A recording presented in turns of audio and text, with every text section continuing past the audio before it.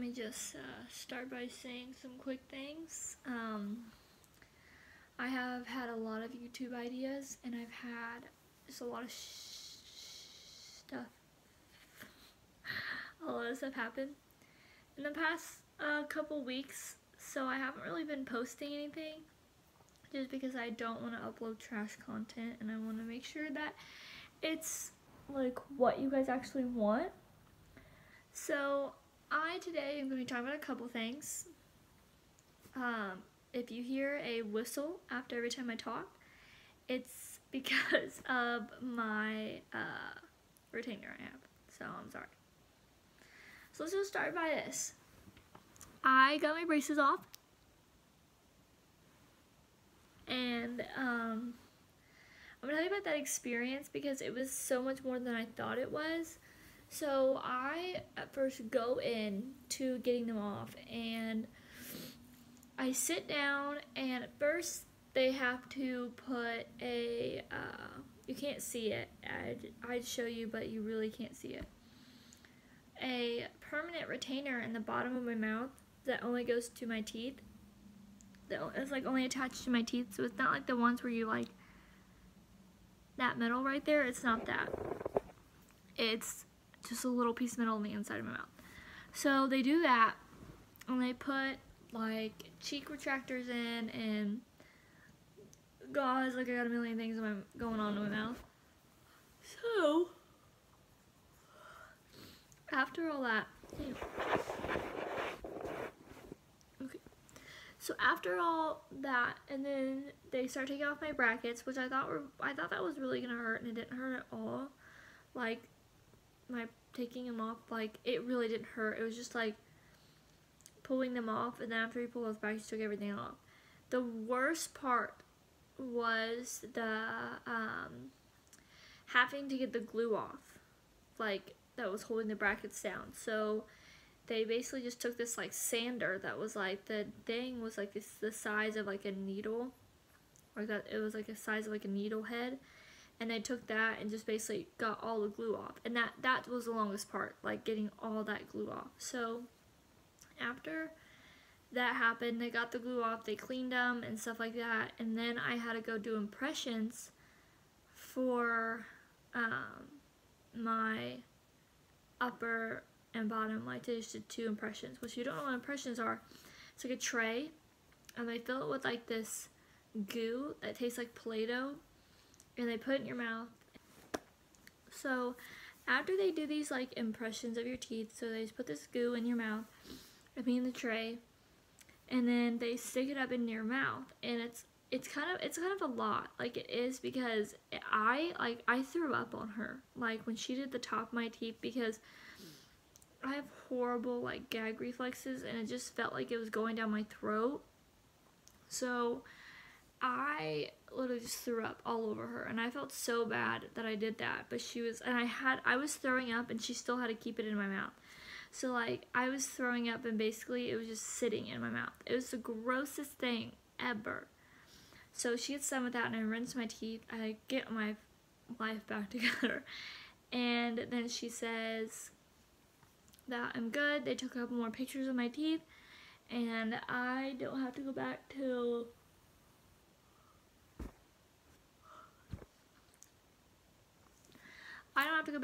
like November 13th, something like that.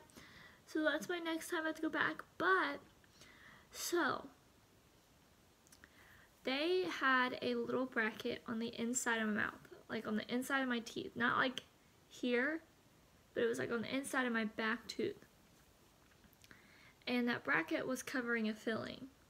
So when they took that bracket off, it took my filling out, and so now there's just this hole right in the back of my tooth, like on the inside, and I had to wait to make sure they were done with all this in my mouth before I could get that filling. So I literally had to go to CVS and get an emergency like fill kit.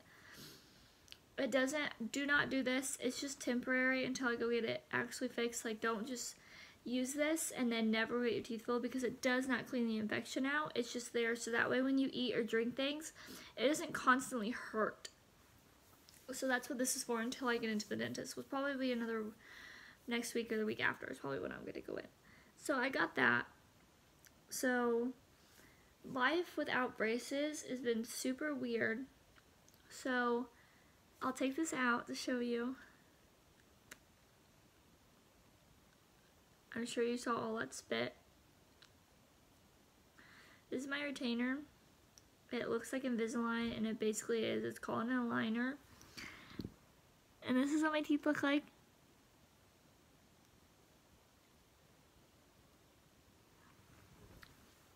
So I leave this in all the time except when I eat, and I only take it out when I shower because that's when I like soak it in cleaner and stuff and let it like clean. That's really the only time I take it out, or right now to show you. But I only take it out to eat. Other than that, it's in and it's gonna stay in, and they have a couple more spaces like this. I know it's not that big of a deal, but that will be closed. Yeah. And that's all you do is you pop it right back in, and that's why I sound different. It's because there's like obviously it doesn't go all the way to my mouth, so there's spaces in the retainer itself, so when I talk it's like air goes through it and my tongue doesn't hit the roof of my mouth right. It hits my retainer, so it's just constantly making that sound. Like I have a lisp or that little whistle sound, which kind of sucks. But Life without braces is really good. I ate saltwater taffy, that was like the first thing I ate, which I was super excited about. Corn on the cob. I think that's really it. But like it's all been great. Like life without braces is super great. Like brushing my teeth does not take nearly as long. Like I still brush my teeth for like 2 minutes, but usually it would take me almost 5 minutes because I would literally I was so scared of getting stains in my teeth that when I brush my teeth, I had to brush my teeth like 7 times. It's just a habit of mine. I just had to do it. So it doesn't take nearly as long because I don't have to individually go and clean all the brackets. All I have to do is really like brush my teeth and floss. And flossing is so much easier now too because I'm not having to basically like floss my teeth in between brackets and then also kind of flossing my brackets. I'm just flossing my teeth. I do have to floss like in between this retainer. I will show you. I just don't know if you can see it.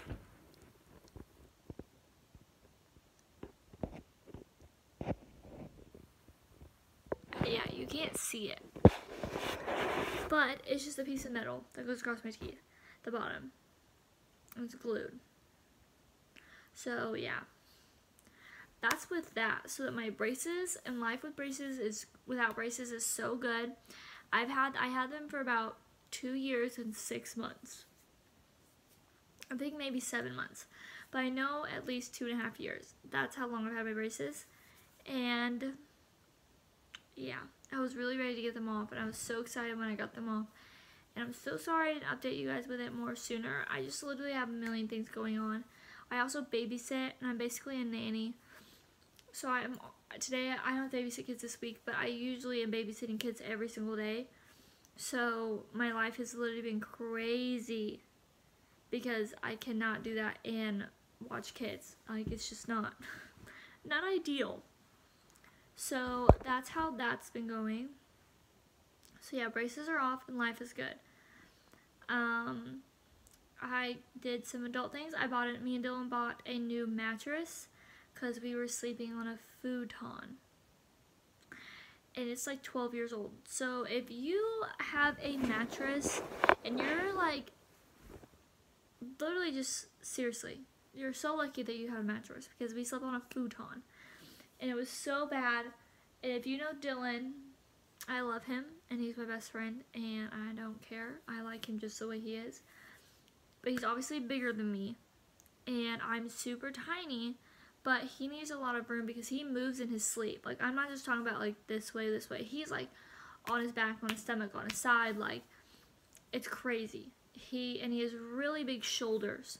So we were sleeping on a I think it was a twin or a full. So now we have a queen. So the bed's, not only is the bed longer and a little bit wider, it's also so much more comfortable.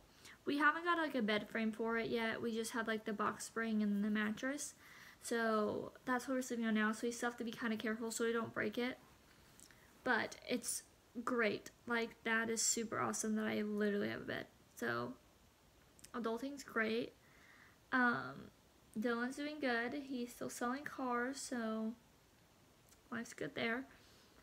We went to a wedding this weekend, and it was it's my sister's best friend. Her name's Ashley, and she got engaged to Brandon, and they've been together since they were literally like 14, 15 years old. Like, they've literally been together forever.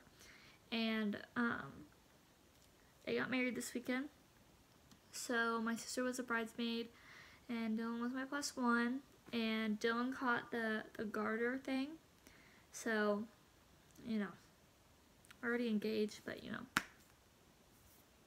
that's. And also,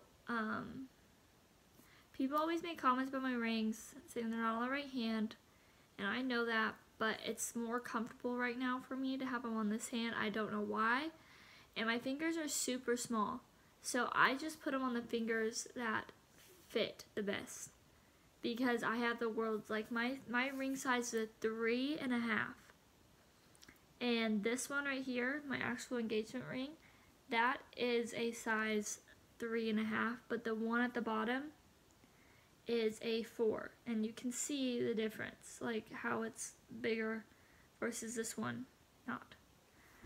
But I did have another ring, and I set it up on my nightstand, on my dresser, and I can't find it. If these two were together, where I always put them when I take them off on top of my dresser, and I can't find the other one. So I don't know if it fell off, I don't know where it's at, but I lost it. So yeah, Dylan wasn't too happy about that. But yeah, that's what has been going on with my life, going on with things. I did a poll on Instagram, and I was like, should I turn myself into a VSCO girl or an e-girl? Everybody was saying VSCO girl, and a lot of people were like, do not do that, do an e-girl. And I was like, I didn't know if I actually wanted to do that, because I didn't know if you guys would actually watch it or actually care, because it seems like every time I post about my teeth, that's what gets the most views. So I can definitely share with you guys more about like teeth cleaning and teeth care, and because I'm telling you right now, the one thing people notice about you first is your smile. Like, I could have like a giant pimple right here in my forehead, but if I smiled and my teeth were jacked up, that's the first thing you would notice, is my teeth, not my giant. So that's basically what's going on with my life and how things are going. I've just been super excited about life, and I've been also, like, mentally, I think I've been doing really good. When it comes to Dylan and I trying to have a baby, like, it's, one, we live with my parents. I don't feel like that's enough said. So, there's just a lot, and I am very scared, if I'm being honest. I'm very scared to try again, because it's, going through that was the hardest thing, and I still am going through it, like, every day. Like, it was just very difficult, and I am now on my third or fourth cycle, and they're normal again, like, they're just back to the way they were, which is really such a good sign. But I still get super nervous and super scared, and I feel like I'm not all the way healed yet mentally, and I don't just want to have a baby because I'm sad, or because I want to make sure I'm doing it for the right reason, and that I'm ready. And I know I'm never going to be mentally or financially ready, like, enough to have a baby, like no one is. And I know my parents and my family will help me out, like, with whatever I need. So, I think I'll be okay. I just want to make sure. and I have really bad anxiety, and I have depression, so it is really hard. Like, it's very hard to move forward and actually, like, accept things. So that's my life right now, and I'm not doing a lot, and I'm doing a lot, but I'm not working like I want to. I don't know what I want to do with my life, and I'm trying to make sure I do the right thing. I want to go to college. I think I want to be an elementary teacher. So that's just my goals in life, and I'm going to achieve them. Me and Dylan are saving money. It's crazy how much money we're saving. Like, we're doing so good in life, and we're really trying to be adults and trying to figure life out at the same time. So I'm proud of him, and he has honestly been my rock, like my freaking best friend this whole time through everything. And I really don't know what I would do without him. Like, there is no other person. Like, there's no other person. How many times we fight or argue, or I scream at him or I yell at him, and I say sometimes that he's stupid or that I can't stand him. He knows that, like, deep down, and he knows that I love him, and he knows that I care about him, and he knows that he can be stupid, and he says dumb things, and he's growing as a person too. He's been through a lot in his life, so we both are just growing up, and it's weird to grow up. It's weird.